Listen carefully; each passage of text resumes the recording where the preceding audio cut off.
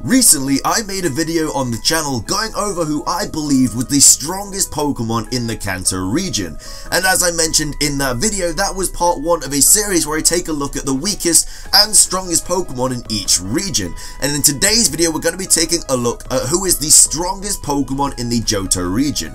Now, like mentioned in the last video too, I won't be going over any Mega Evolutions or Legendaries because it's just kind of unfair on everybody else. I'm also only going to be picking 5 Pokemon out of all of the ones because there's quite a few to go over. Now, of course, this is all my own opinion at the end of the day, and it's completely cool if you guys disagree with what I say in the video. Don't hesitate though to drop a comment down below about the video and if you found it interesting or not.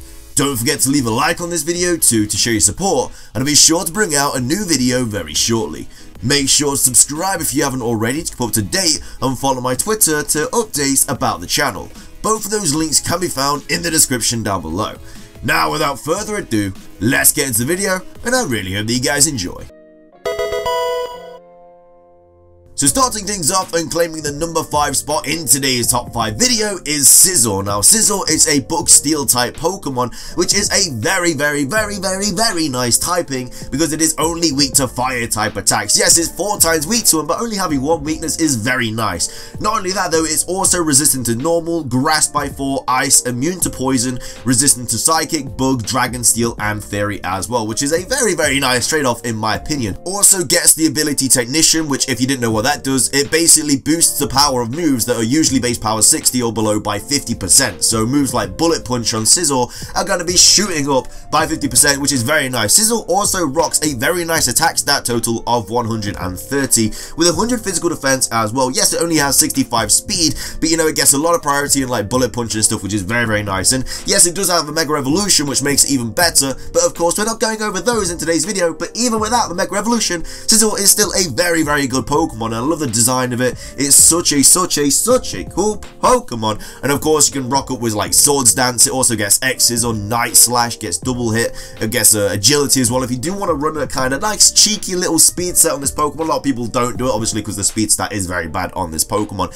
Egg moves, again, it gets Reversal, gets Silver Wind, Steel Wing, gets Counter, even gets Defog as well, which as we all know is very nice to get rid of those pesky little hazards such as Stealth Rocks and Toxic Spikes and stuff like that. Also gets Knockoff. I mean, I don't even need to be the guy that tells you how good that is in the competitive scene. And again, gets Superpower, U-Turn as well for that Swish initiative, even gets Baton Pass. So if you did want to do that kind of set on this Scizor, get up a Swords Dance, then give it to someone else, I don't know why you would, but it's just a thing that you can do. Overall, even without its Mega Evolution, Scizor is still a very nice Pokemon. It's really cool, it hits really hard, has barely any weaknesses, which is why it claims the number 5 spot in today's top 5 video. Coming up next, we have Ampharos, one of my favourite electric type Pokemon. Now, I do believe if you played through Johto, at some point you would have had an Ampharos on your team. You get it very early in the game as a Mareep. It evolves really early, and it's just a very nice electric type Pokemon on your team. And yes, Ampharos does get a Mega Evolution just like Scizor, but again, we're not going over Mega Evolutions in this video, guys, which is why I'm not going to be going over that side of this Pokemon. Anyway, Ampharos gets a very nice ability in Static, which obviously can, you know, do paralysis to anything that touches you with like a physical type attack.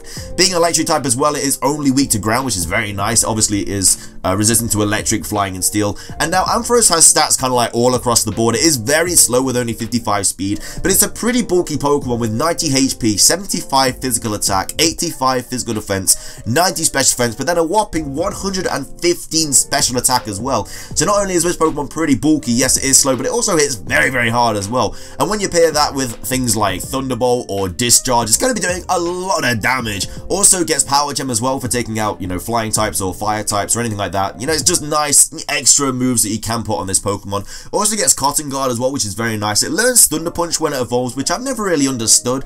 I don't know why it doesn't just learn Discharge when it evolves, because Thunder Punch, yes, it's a good move, but with that physical attack stat of only 75, when you got that 115 special attack, it just makes sense to give it a special type attack. But that's what happens. Anyway, also gets moves like Electric Terrain as well, Eerie Impulse, gets Dragon Pulse obviously for its Mega Evolution by Move Tutor, gets Signal Beam as well, gets Outrage again for that Dragon type that it will get when it Mega Evolves. Also gets a very nice move in Heal Bell as well, very nice. Gets Fire Punch as well, just gets a lot of punch moves. Gets Volt Switch, very nice again for Switch Initiative. It gets Focus Blast, it just gets a lot of really nice special attacking moves, and it's just generally a very good Pokemon. And like I say, it's pretty much a staple on your Johto teams, because there weren't loads of really good electric type Pokemon in Johto that you got this early on. I think you got Mareep like after the first gym or something like that, which is very nice, you know. I don't think you can get it in Crystal, but you know, in Gold and Silver you can get it. Just a very good Pokemon. I'm a big fan of it. You know, when he got his Mega Evolution, obviously even better, but just as normal Ampharos, very good Pokemon, which is why it claims number 4 spot in today's top 5 video. Coming up next and claiming the number 3 spot in today's top 5 video is everybody's worst nightmare with an Eviolite. It is of course Porygon 2. Now if you've never gone up against the Porygon 2 in the competitive scene with an Eviolite, then you haven't lived the horrors that the rest of us have. Porygon 2 is already super bulky. It has 85 HP, 90 physical defense, and 95 special defense. When you whack an Eviolite on that, because obviously Eviolite just give you more of a defense boost if you do have an extra evolution, which obviously is Porygon Z for this Pokemon, Porygon 2 gets even more defense boost, and not only that, it also has 105 special attack stat as well. It is a normal type though, which means it is only weak to fighting, is immune to ghost, so I guess it doesn't really get any stab on these moves, but that bulk that this Pokemon gets is ridiculous, and of course, why wouldn't it get reliable recovery as well in Recover? Just makes everybody's life even better when taking on this Pokemon. People also really like running the move Discharge on this Pokemon to get that paralysis chance. Again, people like using Tri-Attack because that is stab, and of course you get the freeze, the burn, the paralysis, anything like that, which is also very nice. Gets Thunderbolt, Shadow Ball, gets Thunder, gets Blizzard, Ice Beam. There's so many different sets you can run on this Pokemon, and when you know you're going to be taking hits left, right, and center because of the sheer bulk after Eviolite on Porygon 2, it's just a horrible Pokemon to go up against. It also gets Pain Split as well, so even if you want to get like some health back and take some off them, you've come to the right place with Porygon 2, but I guess Recover is just the more reliable option because you just know you're going to get that health back every time, and you can just get some really horrible sets in this Pokemon. You can either Toxic someone or, you know, burn them or something like that, and then just completely stall them out with Recover. It's just a very horrible set to run, but it can be ran on this Pokemon. It's just a very annoying Pokemon to go up against. We all know the horrors that is this Pokemon, but it's still very good at what it does in the competitive scene, which is why it claims the number 3 spot in today's top 5 video. Coming up next and claiming the number 2 spot in today's top 5 video is Blissey, another very annoying Pokemon that people just do not like going up against. We already spoke about how annoying Eviolite Chansey was in the last video where I went over the strongest Kanto Pokemon, and you already know in the Johto Pokemon, Chansey's big older sister is of course taking the number 2 spot. Serene Grace, natural cure for its abilities, but that's not even the worst point. The 255 HP in this Pokemon's arsenal. Not only that, 135 special defense as well, and still hits pretty hard with a special attacks total of 75. I mean, I don't even need to go into why this Pokemon is annoying. It just is. We all know how horrible this Pokemon is to go up against. It's got reliable recovery, just like Chansey, like I went over in the last episode. Seismic Toss, counter if you want to put down this Pokemon. It's just, I don't even know how I could say anything more. It's just a very horrible Pokemon to go up against. And yes, I know there's not really much to say about it, but what can you say about it? Soft boiled, toxic, whatever you want. It can even get light screens up, aromatherapy, counter, like I say. It's just so bulky, it can take any special type attack. Yes, the physical defense at 10 is horrible, but you can easily, you know, do something about that and just sort that out. You can get a very high physical defensive Pokemon to, you know, really counteract with the Blissey and really do well. But Serene Grace, natural cure's ability, you can switch out, get paralysis off you, or just run aromatherapy, whatever floats your boat. It's a very annoying Pokemon. I don't like Blissey, but it's very good in the competitive scene just because of what it does, which is why it claims the number 2 spot in today's top 5 video.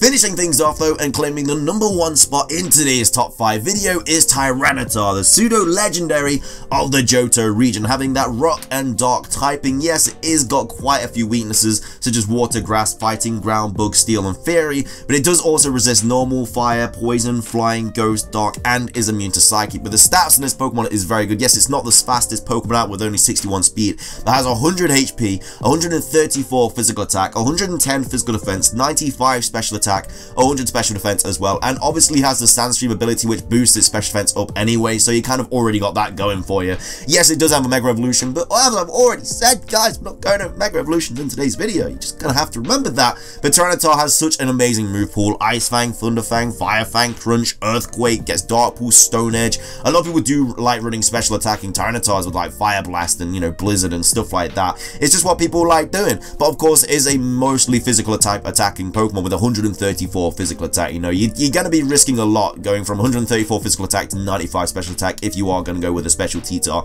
But it's just such a good Pokemon. You know, it's a pseudo legendary. You can Dragon Dance with it, you can Outrage, Curse, whatever floats your boat. It's just a very, very nice Pokemon. Yes, that fighting weakness of 4 times isn't great. It does have a lot of weaknesses, but it does outclass a lot of Pokemon in the Johto region, which is why I do believe it is the best non-legendary Mega Evolution Pokemon in Generation 2. And of course, it is an opinionated video. You guys may disagree, but that's just my #1 spot. But with that though, it does wrap up today's video. I really hope you guys enjoyed it as much as I did making it. If you did enjoy the video though, please do leave a like. I would really appreciate it. Like I said at the start of the video, I would also love to hear your guys' opinions too on the subject, so be sure to leave them in the comment section below. I do have a couple top 5s coming onto your screen in a second, so be sure to give them a watch if you do have the time. And also go check out the Kanto video that we did last time, the strongest and weakest of that region, if you did enjoy this video. I do also do daily live streams on the channel as well, so if you like anything Pokemon, you've come to the right place. That is everything from me though, guys, so thank you so much for watching. Have an amazing rest of your day, and until next time, guys, peace.